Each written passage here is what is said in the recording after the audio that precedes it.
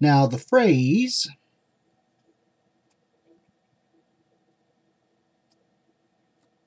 f is continuous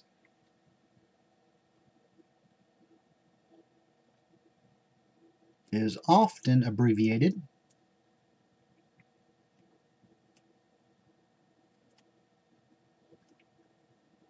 by f is capital C superscript 0.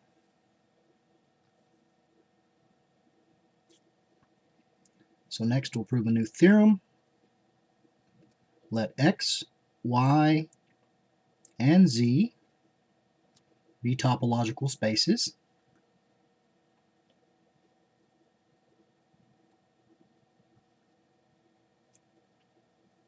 The constant function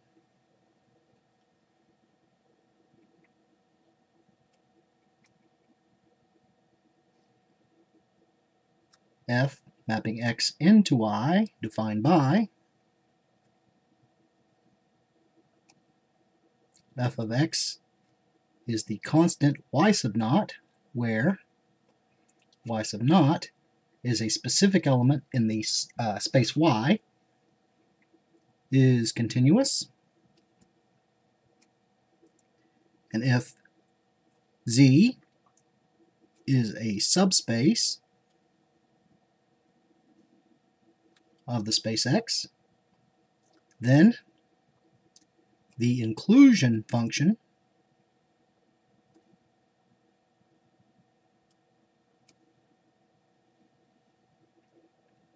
f mapping z into x defined by f of z is equal to z is continuous. Now recall that in lecture 16 we proved as a lemma that in the absence of an a priori topology where z is a subset of the space x,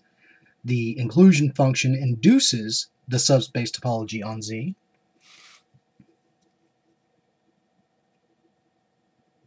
Now if the function f mapping the space x into the space y and the function g mapping the space y into the space z are both continuous, then the composition g of f, which is a map from the space x into the space z, is continuous.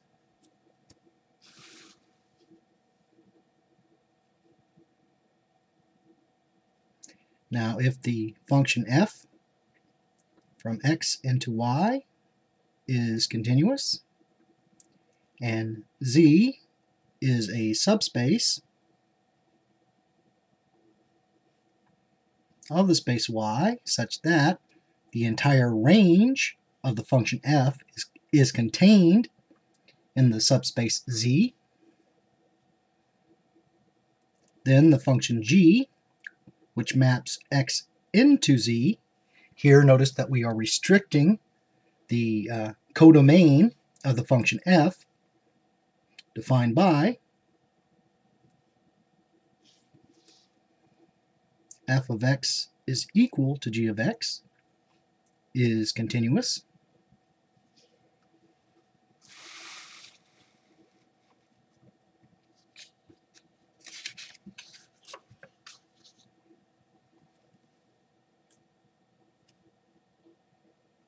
If the function f from x into y is continuous and the space y is a subspace of z, then the function g mapping x into z obtained by extending the range or codomain of the function f is continuous.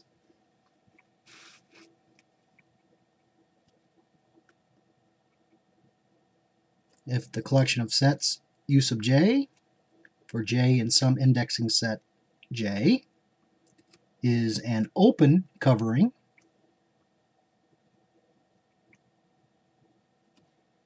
of the space X, then the function f mapping X into Y is continuous if and only if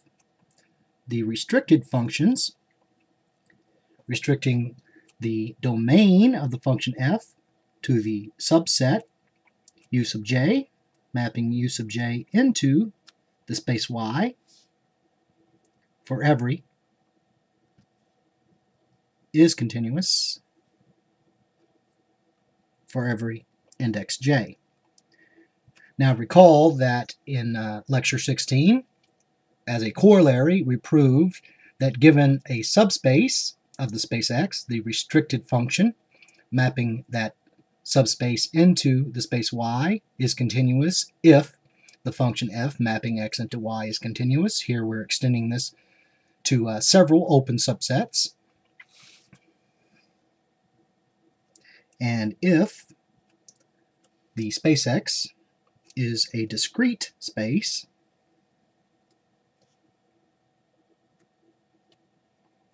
then the function f mapping the discrete space X into any arbitrary topological space Y is continuous. So proof. First statement. Let V be open in the space Y. Then if the singleton containing the constant Y sub naught is a subset of V, then the inverse image of the open set V is the entire set X. Otherwise, the inverse image of the open set V is the empty set. In either case, the inverse image of the set V is open in the space X, and hence the constant function mapping X into Y is continuous.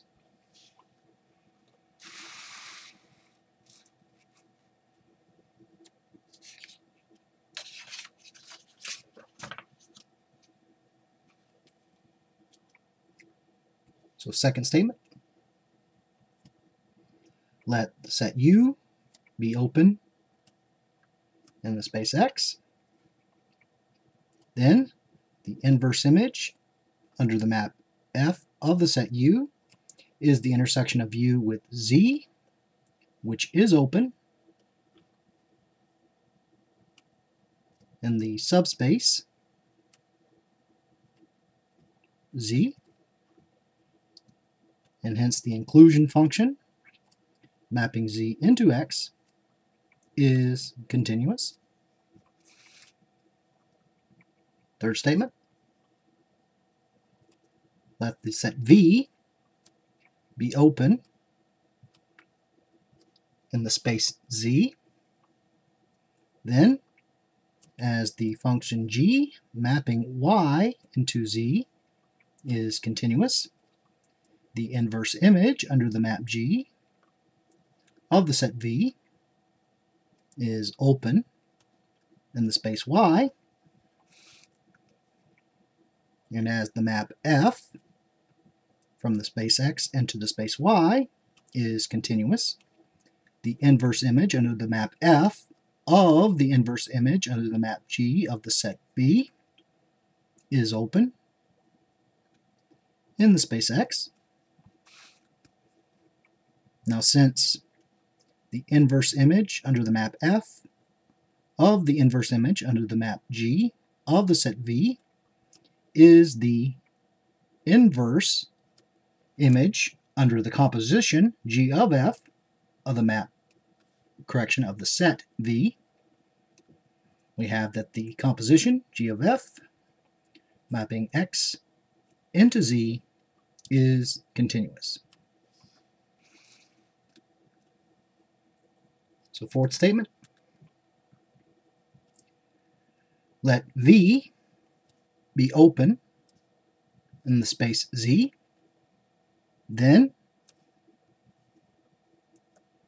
as Z is a subspace of the space Y, V is equal to U intersected with Z, where U is open in the space Y,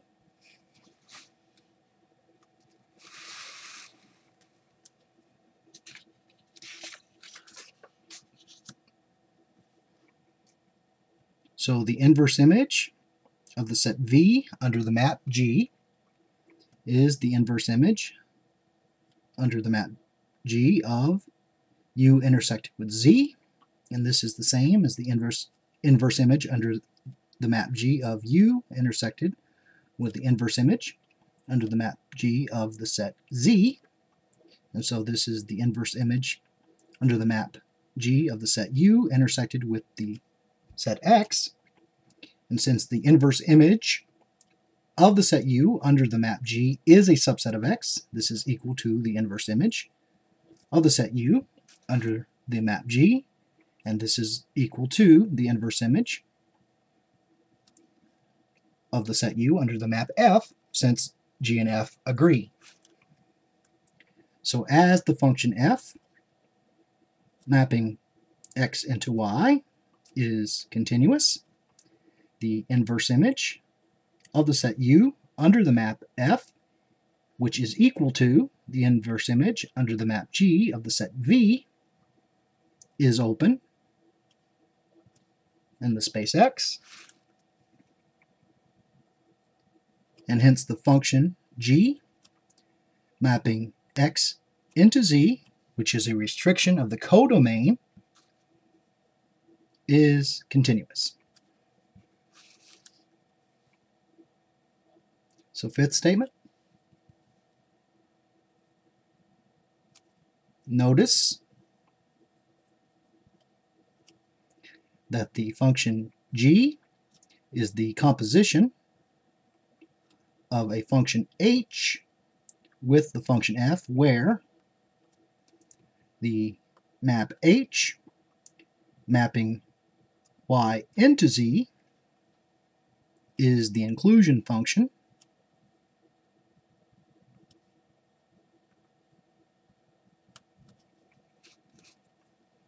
now since the function H and the function f are both continuous, the function G, which is the composition of H and F, is also continuous by statement 3.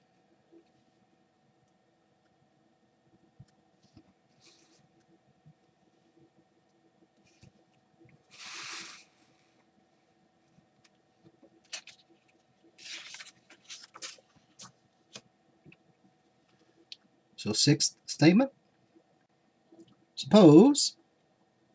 that the function f mapping x into y is continuous. Notice that we can regard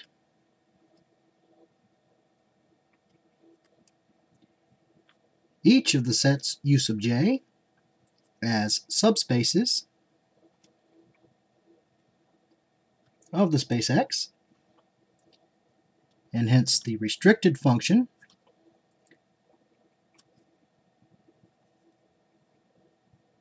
mapping U sub j into the space Y is continuous for every index j. So conversely,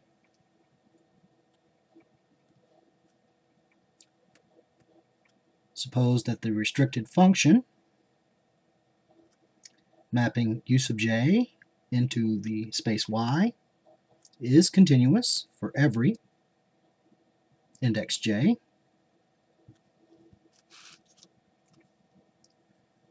Notice that this implies that each of the sets U sub j are subspaces of the space X. So let V be open in the space Y. Then the inverse image under the restricted map of the set V is the intersection of the inverse image of the set V under the map F with the set U sub j. Now the inverse image of the set V under the map F is the same as the intersection of the entire set X with the inverse image of the set V under the map F, as this is a subset of the set X. Now the entire set is equal to its open cover. And so we have that the inverse image of the set V under the map F is the union of the open sets U sub j intersected with the inverse image of the set V. And this is the same as the union of the intersection of the sets U sub j with the inverse image of the set V. And this is the union of the inverse image under the restricted function of the set V for each of the indices j.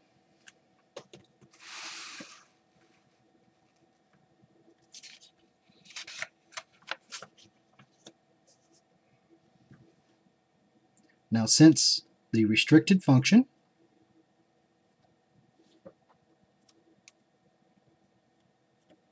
is continuous for every index j,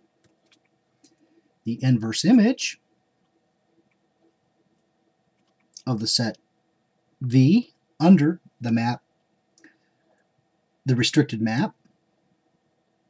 is open in the space U sub j for every index j. Now, as the space U sub j is a subspace, an open subspace of X, we have that U sub j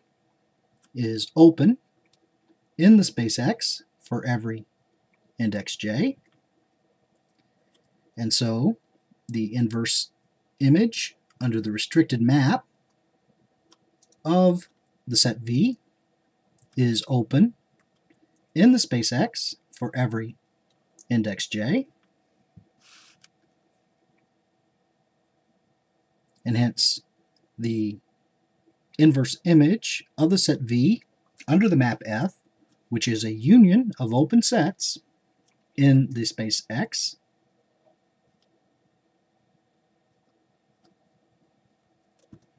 is open in the space X, and thus the function f mapping X into Y is continuous. So, seventh statement, let V be open in the space Y. Then the inverse image of the set V under the map F is a subset of the set X, and thus is open in the discrete topology